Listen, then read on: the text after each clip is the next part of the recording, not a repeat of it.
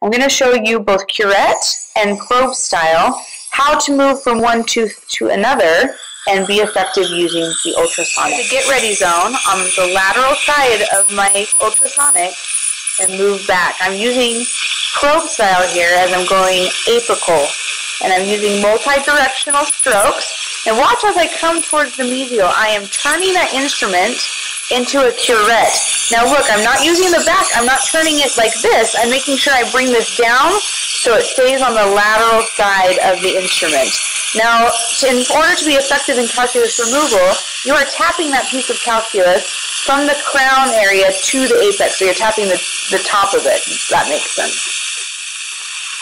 And curette style towards the back, using those lateral sides. I'm going to show you what we like to call the Shelley sequence, which means when you're in the interproximal space, you just bounce down towards the contact and then up towards the distal of the other tooth. So what I mean by the Shelley sequence is you're coming on the mesial of one tooth, staying interproximal, and then going to the distal of the other tooth without moving your instrument out.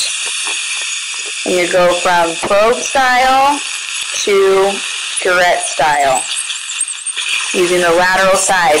You do not want to do this. This is something that I see often. You could come from the mesial like this. This is not as effective. See that? You want to be down like this on the lateral side, not the back of the instrument. I also see this a lot. Coming to the distal, you're on the face of the instrument. You're not being as effective as if you were to do it this way.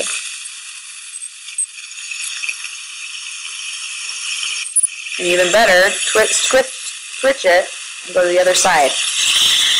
And close on that.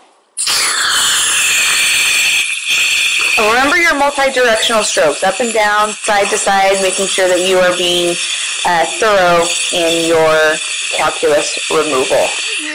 In order to be effective with your ultrasonic tip, you want to remember that the last few millimeters is what is the most effective part of the instrument. Also the lateral sides. So you want this side and this side. Not to say that the back and the face aren't effective in any way, shape, or form, but they're the least effective.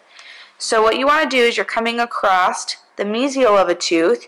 You want to make sure that you're adapting those lateral sides into a curette formation instead of just bringing that across onto the back or on the distal onto the face. This is incorrect. See, incorrect. This is correct. Okay, you've got the side of the instrument.